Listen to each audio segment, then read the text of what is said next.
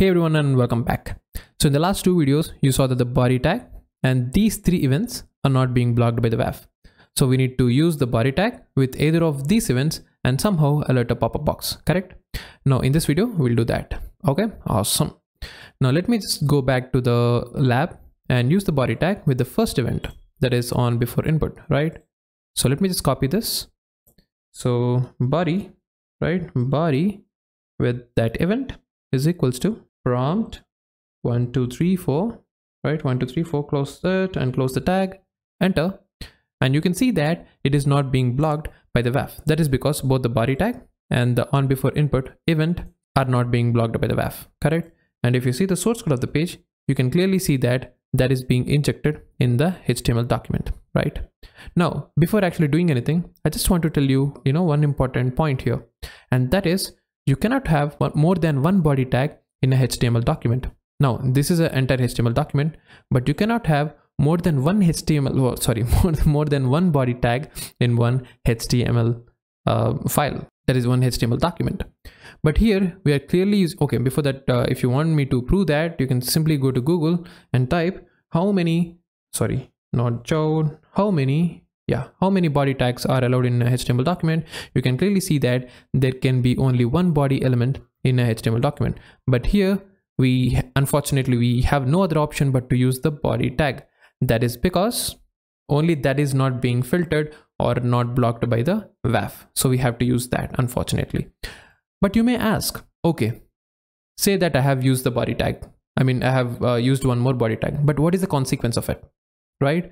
Now I'll tell you what is the consequence. So this file, you got it from the browser, correct? Now what happens is that when the browser validates this HTML document, it sees that, oh, there are two body tags, which is not correct. So I'll do something. It will completely erase this body tag. It will completely remove this body tag, but it will actually copy this event to the main body tag right here. So it will actually copy this event right here and it will put that in the main body tag. Don't believe me? Okay, let me show that to you. So if you go to the inspect element, that is, after the validation of this HTML document, if you go to the inspect element, you can see that our event has been attached for this body tag. And if you want to see the other body tag, if it is present on the document or not, you can simply search here. So body, right? And you can see that there is only one search result. That means the other body tag is completely removed.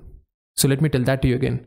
So as you're using two body tags, what the browser will do is when it is evaluating it, it will actually completely remove this, but it will actually preserve this particular, event, and it will actually put this here to the main body tag.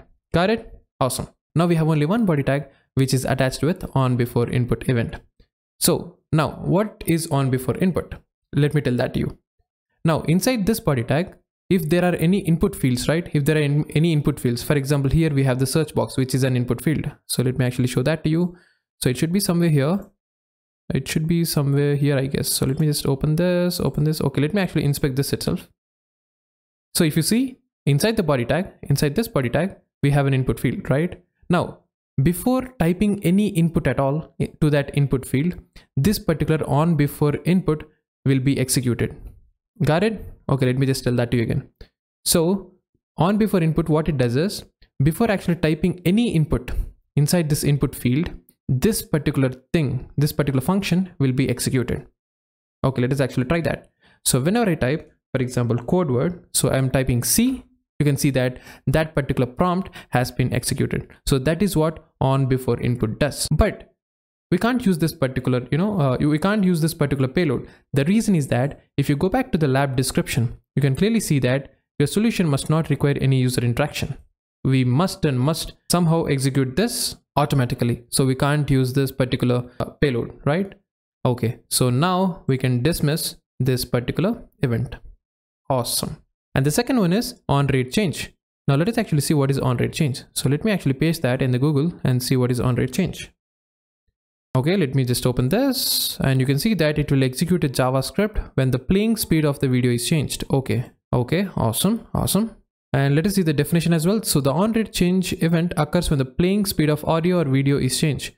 Like when a user switches to slow motion or fast forward mode, the event is invoked by the playback rate property of the audio video object, blah, blah, blah, blah, blah. Now, from whatever I read here, right, from the definition and the usage, it looks like this particular event is only applicable to either audio and video tags, but not the body tag. But if you want me to try, yeah, I'll try.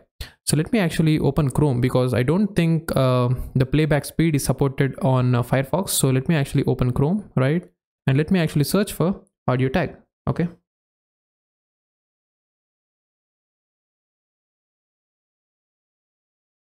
Enter, and let me just open this and try this, and you can see that I have this playback speed button, right?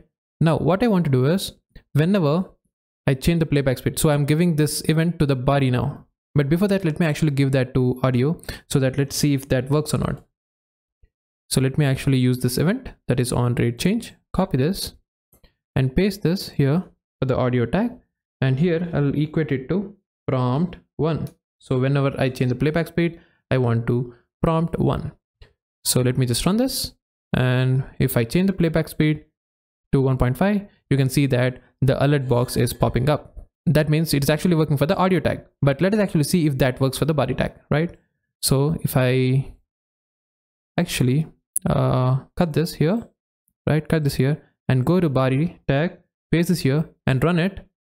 If I change the playback speed, to 2, you can see that it is clearly not working. And as I told you, this on rate change if this on rate change event works only for video and audio tags, but not the body tag. So we can discard this as well.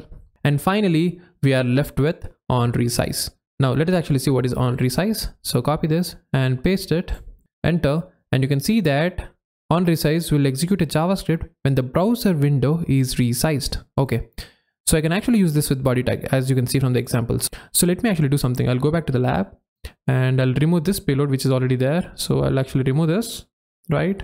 Enter, and I'll write a new payload with that event.